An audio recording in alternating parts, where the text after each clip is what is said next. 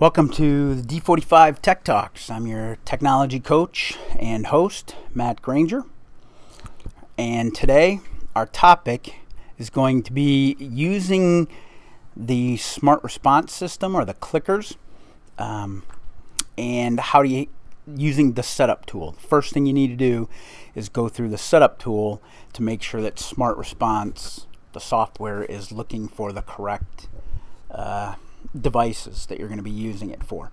So that's what this episode is going to be about. There will be other episodes on creating questions, using instant questions, starting questions, how to access the data after an assessment, how to use smart response for formative assessment, summative assessment, a lot that you can do with it. But before you can do anything, you have to go through the setup tool. So we are going to watch a little video about that, and then we'll talk about it at the end.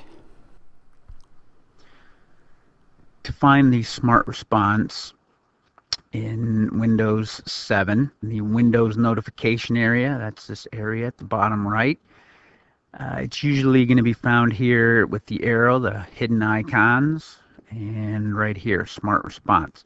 Now, any that are in here that you want access to all the time, like I've already done it here with the smartboard, but you can drag it from there and put it over here. That just gives you quick access to the ones that you're going to use most frequently.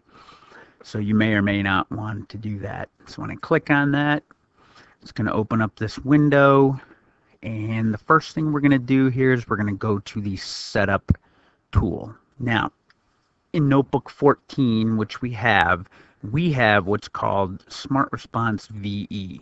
Everybody has access to that, whether you have a set of clickers or not.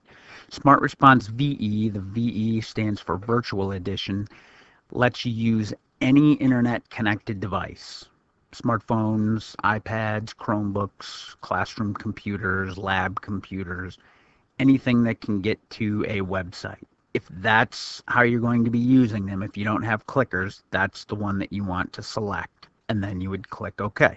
If you do have a set of clickers and you're not going to be using the Response VE, you're going to use this one here, Smart Response Centio. Those are the types of clickers that we have, so that's the one that you're going to select. If you are going to be sometimes using the clickers, sometimes using the Smart Response VE with the Chromebooks or iPads, then you could do the multiple devices and include Smart Response VE.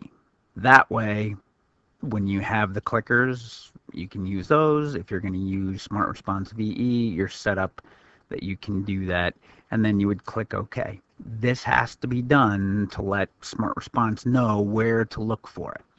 If you're using Smart Response VE, it's not going to be looking for one of the little receivers plugged in.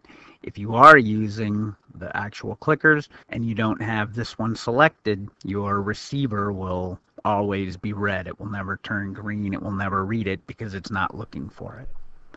So, the setup tool. Are you going to be using Chromebooks? You want to use the Smart Response VE. If you're going to be using actual clickers, one of those sets, you want to use the Centio Smart Response. If you're going to be using both from time to time or at the same time, then you want to use the mixed. That's basically all there is to it.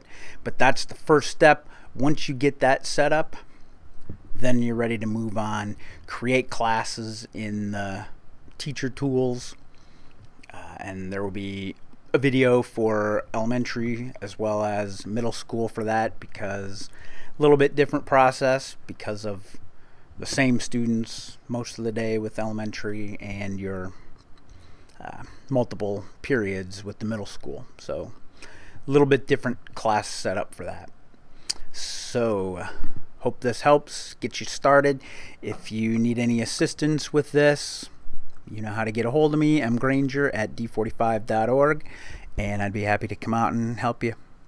Thanks for watching.